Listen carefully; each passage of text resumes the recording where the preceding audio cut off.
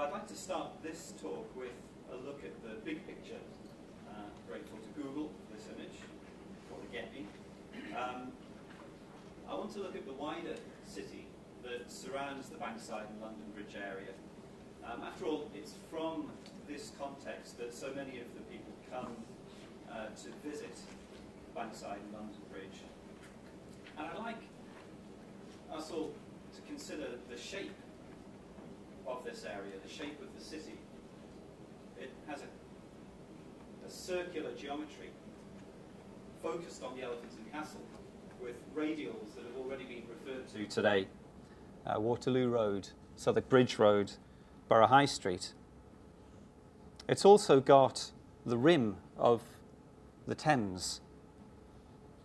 And I'd like to suggest that this geometry is not just incidental, but it's actually quite powerful. And it's more than merely a shape. It's a configuration of space. It's a network, as Mark Brearley referred to this morning. It's a very intricate network as well.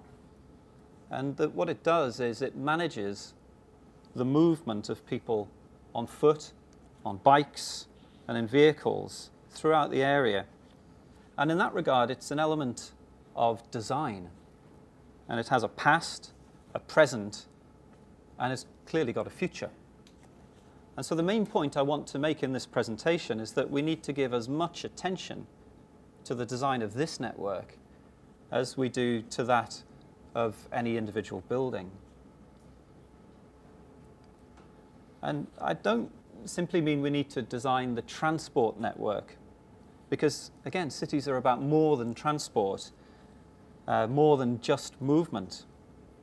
The spatial network it's the principal engine of social and economic transaction in London. It's the most important vessel of human interaction. It's where we meet, it's where we greet, it's where we buy, it's where we sell. And not only this, the spatial network that we can see from the air here is also, I think, London's most evolved historic object. And some of its parts are largely unchanged since their Roman origins.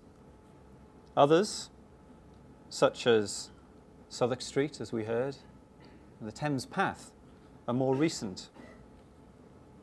And the wheel shape of South Central London, with its centre, its radials, and its rim, look at first sight anyway like a classic case of urban growth, starting at the middle, heading outwards. But of course, as again was referred to before, we've got to remember this is special here. It's happened the other way round. The growth began at the edge on the river, began at the rim, and then it moved in on the spokes towards the eventual hub at the Elephant. And if I may, Chairman, by the way, the area is actually sprinkled with conservation areas. Bankside and Bear Garden, Bermondsey Street, Borough High Street, just to mention a few. Borough High Street, I noticed, designated in 1968, nearly as old as me. And I think this shape, this growth, is often underplayed in municipal planning.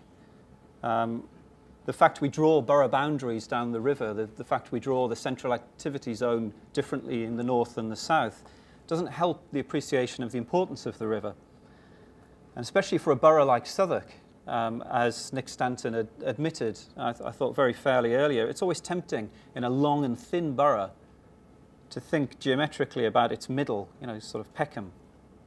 In which case, Bankside and London Bridge it's not just the edge, it's the distant edge of the borough. And I think the Bankside and London Bridge plan, which we've seen illustrated outside and referred to today, will help greatly to address this sense of place for the area. It's not just at the edge, it is a place in its own right, and it's at the heart of something very special.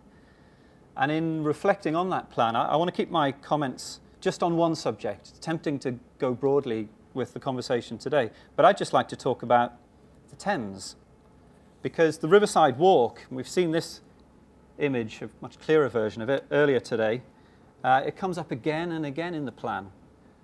drawn as a broad, sweeping arrow that recognises the importance of the riverside walk, its high pedestrian flows, its social, its cultural, and its economic prowess. And like the rim of a wheel, it's the part of the borough that most often touches the world beyond. And it's tempting, I think, to consider that it's all right, isn't it? Does it need much attention?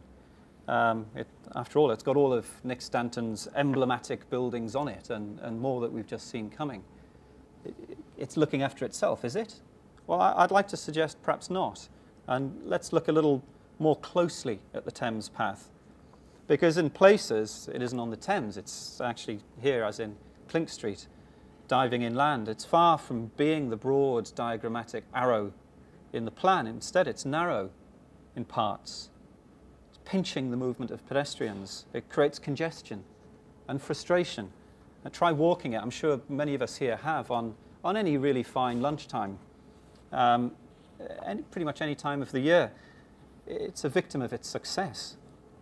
And furthermore, consider this. However bad the conditions are today for pedestrians and joggers jostling to do what they want to do, which is enjoy it, we need to consider how they're going to be when the various major new developments that we've seen presented today come on stream. And nor is the route of the Thames path effortlessly sweeping, as it's tempting to read into in the draft plan that I've seen. In reality, the route of the path twists and turns, forcing people away from the water's edge when it comes to passing beneath, for example, the bridges, Blackfriars, Southwark and Tower Bridge, London Bridge. This diagram here represents the twists and the turns. Now, you may say there's a sort of romantic notion of labyrinthine quality to the Thames path, that this should all be enjoyable. Perhaps it is when it's fairly quiet and you can enjoy this, but it really creates problems when you're walking along and all of a sudden, out of almost nowhere, a cyclist appears or another pedestrian appears, and that twist and turn is actually something working against the conviviality of the Thames. Again, the level changes east of London Bridge are perilous. The steep steps set at an angle to the movement don't help the continuity. And Simon Hudspeth, who I spoke to in the break, had a scheme to try and repair this by going waterside underneath London Bridge. It's that kind of thinking that I'd like to argue might help address the pressure increasingly coming to bear on the London path. So if we're going to create a realistic plan for Bankside and London Bridge, I think we need to address this detail as well as the diagram.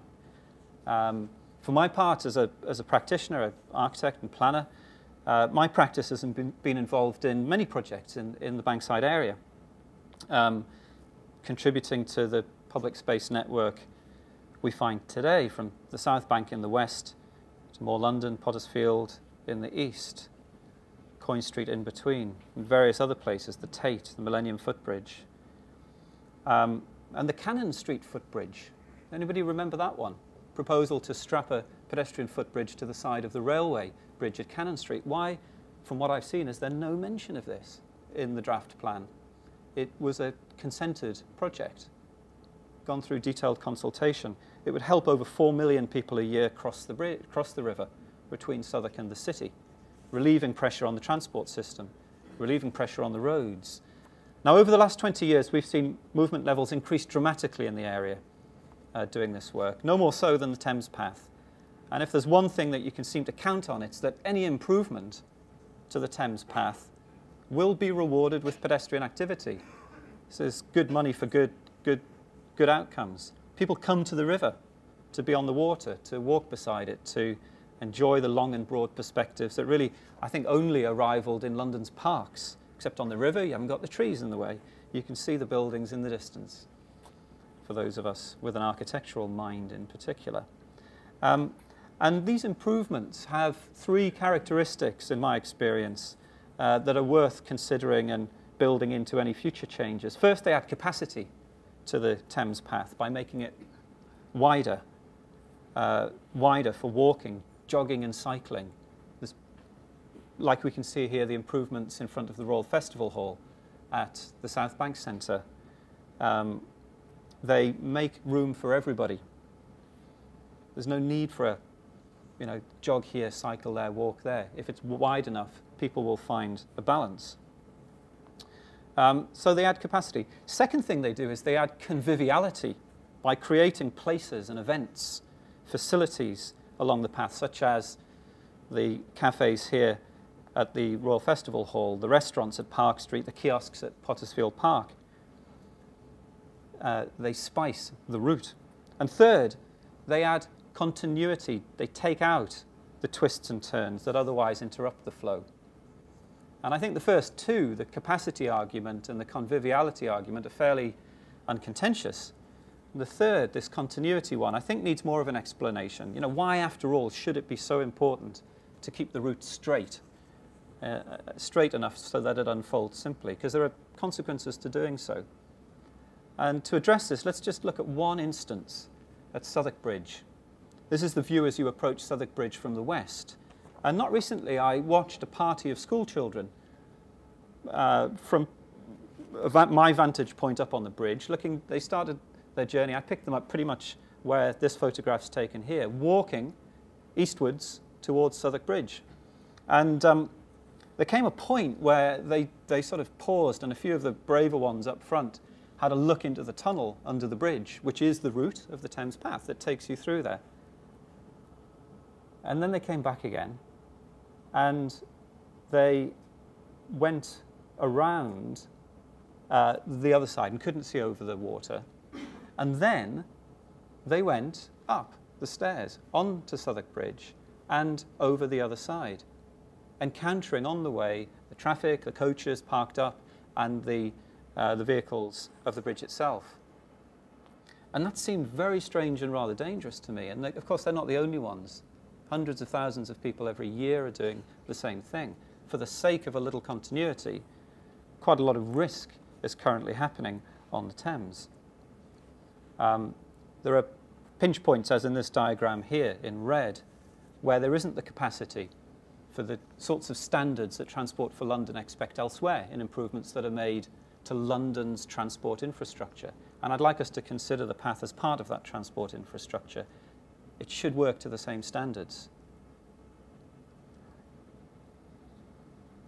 And this convoluted journey, this risk, adds delay to people, and it frustrates them. And this was a lesson we learned working at Trafalgar Square, when 10 years ago, 99% of all Londoners walking through Trafalgar Square walked the long way round the outside rather than the short route through the middle. And they did so because it was simpler and quicker. Because the only way to do it previously was through the dogleg stairs. And what the central staircase, the new central staircase at Trafalgar Square did, was to make it much easier to take the simple route. And as a result of that, levels of movement in Trafalgar Square have increased superbly, as has the appreciation of the place. But not before critical concerns were overcome about the heritage, the important heritage of that Grade 1 listed environment. And in the end, the greater good prevailed, supported by evidence, supported by a vision of a proposition, that the demolition was allowed. And I raise the discussion of the greater good because I suspect its consideration will inform the negotiation of many of the ideas we hear about in the Bankside and London Bridge plan, as well as in the discussions today. And the area is layered in history. It's flavoured by its different local communities, the different identities of them. And it's bedded in environmental riches, not least the tidal foreshore of the River Thames. All of these things must be considered, and the greater good weighed against that consideration. But Bankside and London Bridge is also burdened by the pressure of human interest, by the attention of private and public sector development agencies, by the presence of people on the ground.